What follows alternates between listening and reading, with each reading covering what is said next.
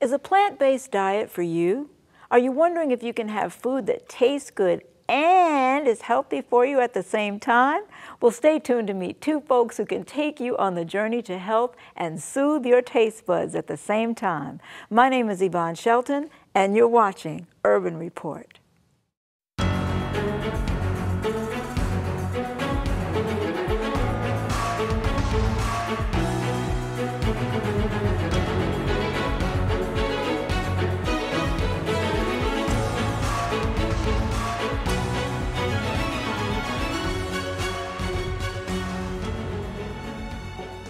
Hello and welcome to Urban Report. My guests today are Heidi Tompkins and Ivan Raj from Heidi's Health Kitchen. Ooh, we have a good program for you today. Welcome, Heidi and Ivan. Thank you for having us. Oh, you're welcome. I wish I could shake hands, but this is the time of COVID, so I'll just say I'm hugging you. Yes.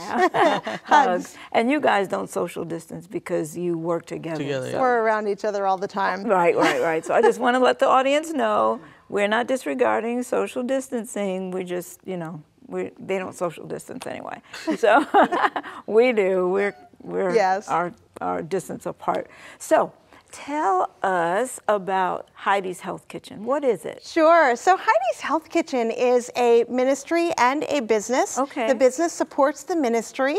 Our ministry gives cooking classes, health lectures, Bible studies, online programs, large public programs to educate people in the laws of health and the gospel.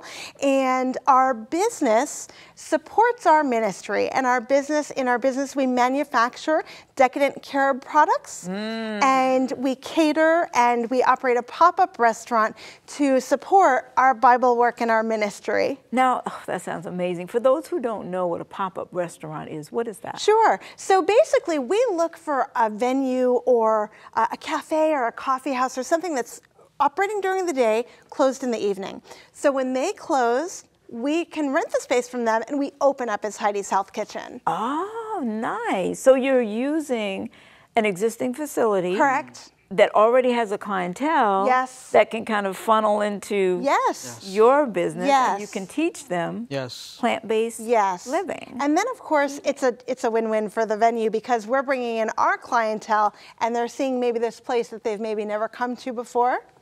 Nice. So what kinds of foods do you have there? Well, okay, wait, do I need a napkin? Because I might start salivating.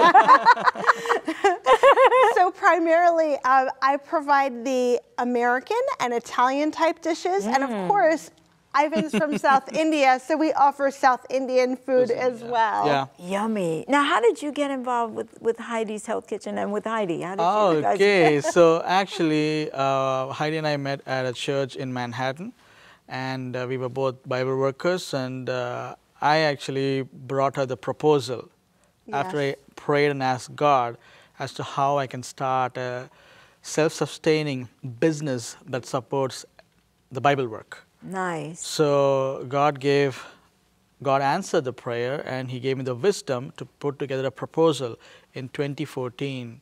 And then I showed the proposal, I emailed the proposal to Heidi, and I said, this is what we're going to do. Even the name also, God gave it to me as Heidi's Health Kitchen after I fasted and I prayed. How beautiful. You know what I love about this, you guys, is it's both ministry and it's a business. So you're making your living through ministry, which is wonderful. You're Bible instructors, so you know the Word, and that Word is kind of, I want to say, implanted into the food. Yes, but it is. You know what I mean? It's the principles are, you're living out the principles. Yes. So I think that is so beautiful. And every recipe is from God, and we thank Him for it. And we ask Him, you know, to put His finger in there and stir it and make it just right for every palate and all that. What are some of the challenges that you find you have with this particular kind of ministry?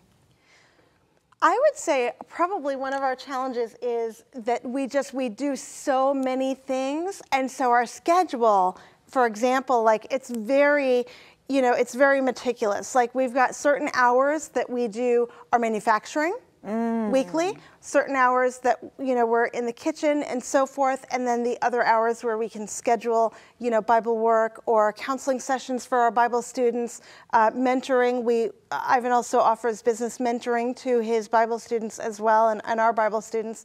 And so we just are doing so many things, and then, speaking engagements and speaking projects, and we're just doing so much. I would say, I think that our challenge is probably managing our time, which we've got a very regimented schedule to be able to handle it all. Wow. Yeah, so God gave us a wisdom to not time manage, but priority management. What is urgent and important, take care of that right away. So we kind of have like a chart where we write down what is urgent, the most urgent, and what is the most important. What is the least urgent and least important. And then we go by that. Wow, that's so beautiful. Anything which is highly urgent and top priority, important, that will be taken care of first, and the least important and least priority, urgency. Right. Within our schedule of all of our other things. Right. So how many people work with you? Is it volunteer work? Is it our staff paid are part-time. employees? They're paid staff part-time. And so we have a paid staff that works for us at our pop-up restaurant. Helen is our pop-up restaurant manager. She's been such a blessing. God brought us Helen, and she's had years and years of restaurant and catering experience. She's been such a blessing to us. And then we've got some part-time staff as well that help with the pop-up restaurant. At our pop-up restaurant, I'm the host and a server, and then Hannah and Addie and Grace are servers as well. So our part-time staff is 4 to 6 people, depending on the event. Wow. So look at how God has brought you what you've needed. Yes, Like at every exactly. juncture, He's brought you the people that you need. He brings you the facilities that you need. And you're doing an incredible work. From Praise what God. I hear, you guys are doing great work. And I'm just so thankful for what you're doing. Praise God. Now, you incorporate Indian food into the cuisine? Yeah, we give 2 options for people to choose from, either the Western or Indian. So people select on our website, and they prepay, and they come and dine. And it's all plant-based? All plant-based and gluten-free. Oh, wow. All whole food, plant-based, gluten-free. We also offer oil-free dishes for those that are more health conscious. Okay. And we operate our pop-up restaurant as a 3-course prefix for a set price. They choose their entree, appetizer, and dessert out of some choices. Indian is one of them. And I know that the viewers are now saying, okay, so where is it? Can I go? So it's currently, we actually started our pop-up restaurant in Manhattan 4 years ago. And then the last 3 years we've been in Long Island, in Babylon, New York, in Babylon Village. It's a quaint little place and really nice if anyone's visiting. Now tell us about your Decadence chocolate. Well, is it Decadence Carob? Decadent Carob. Carob. Yeah. Now, by the way, I just want to mention our pop-up restaurant. We're only open once a month. It's the 3rd Sunday of the month. Oh, okay. So for all of our New York viewers, it's the 3rd Sunday of the month, and it's the pop-up restaurant. Yep, they go right onto our website, they book their ticket and choose their menu in advance. Okay, and we're going to put your website up as well so that people will know exactly how to reach you. And at our pop-up and at our other events, our products are available as well. So like our Carubies, our Decadent Carob truffles, or our Carabella, our Decadent Carob spread. Figspresso is another one of our signature products. Wow. It's a coffee replacement. Okay. Did you bring samples? We didn't bring that one, but we brought the other products. That's great. That's good. We'll talk after the program. That's wonderful. So what you're finding, I would imagine, is that people are gravitating to what you're doing because you're offering them good taste and health. Yes, yes. What kinds of people are you servicing at the Usually restaurant? it's the upper middle class and above. Yeah. Tell us about some of the people that you... Yeah, it is because we are located, or the pop-up restaurant location is in a place where it's mostly upper middle class and upper class clientele. So therefore, our catering is also geared towards them. Our services is geared towards such people, the affluent and the educated. A lot of course, in New York, a lot of Jewish families. Yeah. You know, a lot of people who are just interested in health, looking to better their health, and you know, looking for the best way to do it. That's great. You have some situations there with people that you've helped with their health. Tell us about it. Yes. Oh, so many. Wow. So, well, now we also, prior to this time that we're living in now, we also gave cooking demonstrations and hands-on cooking classes. We have many, many people who have come through our free cooking demonstrations in Midtown Manhattan, and then they've joined our paid hands-on cooking classes where we cook an entire 5-course meal together so that they can actually get the hands-on instruction. We have many testimonies from that. People that thought, okay, I can actually do this. I can switch my diet, I can change my lifestyle, and we've shown them how many, many testimonies, how they now know that they can live healthier and have a better lifestyle. And from our pop-up restaurant as well, because you know, we serve many of the things that we've demonstrated here on cooking shows at 3ABN. And so, for example, when we serve as an appetizer our herb stuffed avocados, people ask, wow, you know, do you give recipes? Like, can I get the recipe for this? Right. And I tell them, sure, you can just go to 3ABN, go to YouTube and search 3ABN, and you can find our cooking programs right there. And of course, we're hoping that while they're there, they'll watch other programs. Exactly. That's great. That's great. That's what we want. Yes. That's great. So they come in and they have a cooking class. Walk us through the process. So they find out about you from the website or from watching online, sure, Eventbrite or something. They come, what happens? To a cooking class? Yeah, so or to the restaurant, and then you funnel them into... Sure. So our cooking classes, we demonstrate 4 to 5 different dishes. One of the elders of our church is a naturopath in original medicine, and he does short health talks in between each cooking demo. And, you know, it's all to, you know, get people to be able to consider their health and see that they can make the transition and understand the benefits that they could receive. And so people get to taste everything. They get to take home the recipes. When they come to our pop-up, you know, they're seated, they're greeted with a smile. At our pop-up, we have testimonies of people who've been able to improve their health. We also have testimonies about the atmosphere, very peaceful. We're playing instrumental Christian hymns. We've got health and physical, mental, and emotional health tracts, little pamphlets on the table. They can read, they can take with them. And, you know, this is the way we see it, Yvonne. These people we know that the people in the world are living in darkness. And we pray from the moment someone books their ticket, and even if there's an empty seat up until the time that seat is filled, we're praying. I can tell you our pop-up ministry is probably more of a prayer ministry than a food ministry, because we pray for every single person. We ask God to prepare their hearts before they arrive. We ask that 1 hour and 15 minutes that they're dining with us, that they will be brought out of darkness into God's marvelous light, and they would crave it from thenceforward. Oh, that's beautiful. We pray for all their sins to be forgiven, and that God would cover them with his blood and his righteousness, and our lead sins their too. feet to the city of God.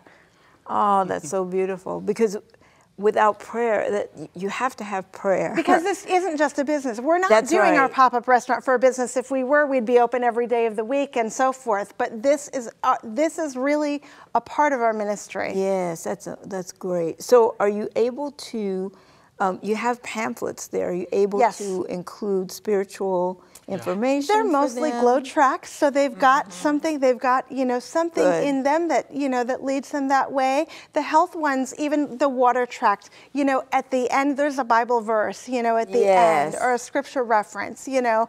So there are physical health, mental or emotional health related tracts. And then from people coming to our pop-up restaurant, we tell them about our other events. We tell them about our cooking demonstrations. We also offer in-home food programs, in-home cooking, in-home juicing, and we've gotten those clients from our pop-up as well. So you'll go to someone's home? Yes. Oh, wow. And teach them. That's great because you're in their environment. You can look and see what they have there. You can say, oh, you know what, a better... To be able to pray in their home, even if they don't know that we're doing it, just to invite God's presence there. And to be there even when we leave. Yeah, it's a real blessing. I would think that with that kind of a place, you would also attract people who are like Buddhists and all Hindi backgrounds, and absolutely. Yeah, because of the vegan, the whole thing, plant-based. Absolutely. And so I would think that that would be, and one of the things you guys have been doing is you have been doing research and investigation of yoga and its effects, and I want to talk a bit about that. Sure. Because, as you know, I don't have to tell you, yoga is infiltrating the churches, schools, society. And Ivan, you being Indian and having come from India, you know firsthand about Hinduism and all that. So talk to us a bit, if you would, about that, about yoga. I'd like to know, and I know a lot of our viewers would like to know about yoga and so what that's about. Yes, yoga is from my country, India, and it is rooted in Hinduism. The word yoga means to yoke, to unite, to marry, to combine. And so yoga is actually a ritual, a Hindu ritual. It is a physical expression of worship. If you do just stretching, even if you don't chant, and even if you just do a yoga posture or a stretching, you are still following Hinduism. Now, this, Ivan, what you just said is critical because I have heard, you know, my background is that New Age thing, and I was practicing alternative medicine, but New Age modalities and stuff. And one of the arguments for yoga from people is it's just exercise. It's different. It's just stretching. There's nothing wrong with stretching. There's nothing wrong with stretching. Tell us why is it not just exercise? Yeah. So stretching is different from yoga. Everybody, we all have to stretch for blood circulation. It's very good for health. You have to stretch. However, yoga, the postures and the stretching in yoga is designed as a form of worship. Worship to whom? Self.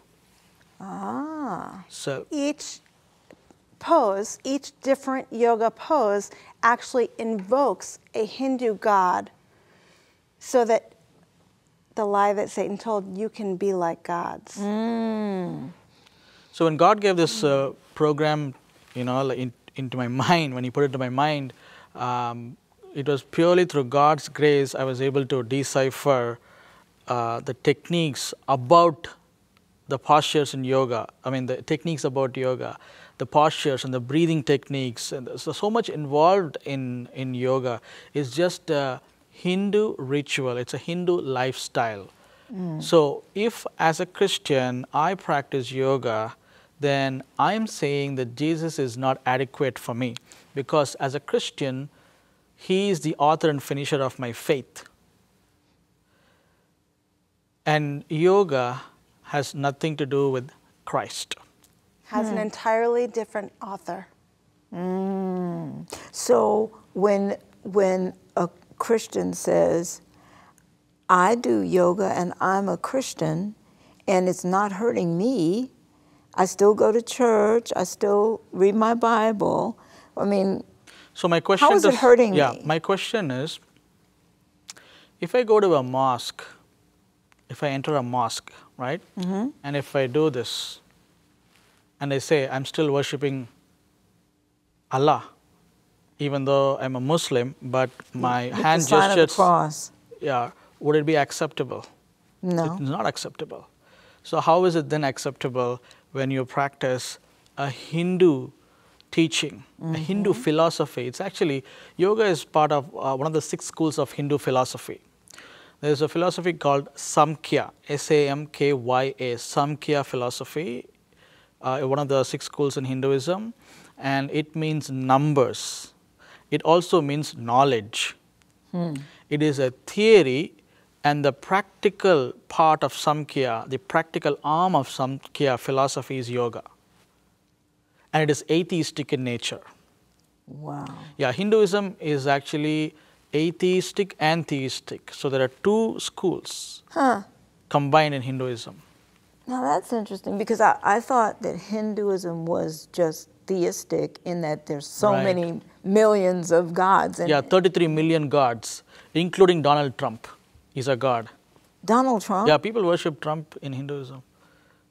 If you want to go to YouTube and just type worshipping Donald Trump, you will watch videos of people worshipping Trump as God. I'm just Oh my. because it's not a sin in Hinduism, because Right. you are God, I am God, everybody is God. So the 33 million gods are also people. Yes, they were once upon a time who lived and they died, and And some of them are alive. Right. They have God-men, you know, that are still Wow. alive. So when one practices yoga, I just want to make sure that our Sure. viewers get this, Yep. because this is critical. You're not just stretching. If you take a yoga class, you are actually inviting yeah, the spirits yeah. that are connected to that, to Yes. Hinduism. Yes, yes, And entering their territory. Yes, going on their Yes. ground yeah. and bringing it into your home. Yes. If Yeah. you're watching. So what about Christian yoga? There's nothing, okay, people can brand it as Christian yoga, but it doesn't exist because yoga is Hinduism. You can never separate it from Hinduism. It is Hinduism. That would be like saying I'm a Christian Hindu. Wow. They're two different things. Right. Which are you? And Right. It's one or the other. Right. Are you monotheistic or polytheistic? Right. Yeah. Right. And also in India, a lot of gurus say that in the past, the Brits came and stole our gold. Now, the Westerners have stolen our yoga and they've Christianized it. You have your own God. Why you want to follow our teachings and then Christianize it and make it yours? It's an insult to Jesus Christ. Oh, now that's a powerful statement. It's an insult Yes. to Jesus when Christians practice Yeah. yoga. Yeah, because that's saying he's not enough. He's not enough. He's not adequate. Yeah. He's not, yeah. Wow. So besides the stretching with yoga, there's breathing, there's meditation. Yes, there's breathing, there's meditation, there's diet. It's called a sattvic diet, which is a vegetarian diet, not vegan, not plant-based. It's a vegetarian diet. In fact, Buddha was not a vegan. Buddhism is also from my country, India. And Buddha consumed dairy products. So I'm always surprised to see Buddha statues in a vegan or plant-based restaurants, whereas Buddha was not a vegan or plant-based. That's so interesting, because I've always thought that Buddha was a vegan, that, vegetarian, vegan, or whatever. And so you're saying that that wasn't the case at all. Not at all. In Buddhist writings, it is mentioned that he consumed dairy and he actually died of food poisoning. A group of Buddhists say he died of food poisoning because of consuming mushrooms. Other groups say he ate pork. So Buddha has nothing to do with veganism or plant-based diet. Wow. So it's interesting to me how a lot of the Eastern religions have crept into Christianity. And it's so dangerous, and yet it's presented Yes. in the media as therapeutic, harmless. It's so good for you. Yeah. And yet, if you're a Christian, you have to do your research. You can't just accept things at face value. You have to do your research and know that this is not of God. A lot of people recently have put YouTube videos that they have left yoga. A lot of them, especially during the lockdown period. Yes. A lot of them, because they started experiencing supernatural effects and they got scared of Negative supernatural, negative right? negative. Effects. negative, which is scary to them, and they said, "Oh wow, this is not good for me. This is not right." Yes, yes. Yeah. So you really have gotten deeply into the study of this. Yeah. Are you able to share this with people at the restaurant, or is this No. something that you keep separate? It's a separate entity, and I do it separately. When people invite me to present at churches, I do that. Good, and we have an address page for you so that people can do that. Okay. They can contact you and invite you to come to their church and do you do cooking classes? Yes. And Yep. all of that. Teaching We about often yoga? go, to a church for a weekend, and we can do a weekend of programs, from Friday night through Sabbath evening, and then Sunday do cooking programs and health programs. Oh, that's awesome. So let's put that page up on the screen. Heidi's Health Kitchen, P.O. Box 232, Babylon, New York, 11702. So you can see that, and their website, and an email address if you want to email them.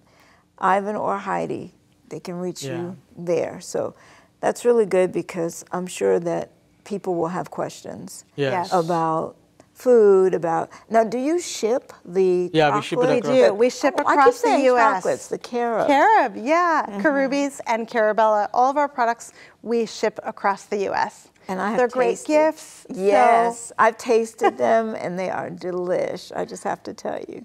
So thank you for what you're doing. So what would you, both of you, I want you to look into your camera and speak to that person that's battling either with their diet or with yoga or with whatever temptation it is. Speak to both of you. Speak to your camera and just briefly, like 30 seconds apiece, tell them what they should do. Well, God doesn't want any of us to be sick. He created us to be in good health, and He wants you to be in good health. So if you're struggling with foods or recipes or ways to stretch and exercise, whatever it might be, check out our website. Go to Heidi'sHealthKitchen.com and contact us, and check out the cooking shows that we've done here on 3ABN and the other resources that we have to offer. And we pray that God would keep you in good health. You have about 10 seconds, Ivan. And I pray that you'll do a lot of research before you continue your practice on yoga, if you're already into it. And I pray that God will give you the light and all the information you need so you can make a decision. Thank you so much. Thank you so much for what you're doing. You guys are a light in the darkness. Praise God. You are a shining light up on a city on a hill.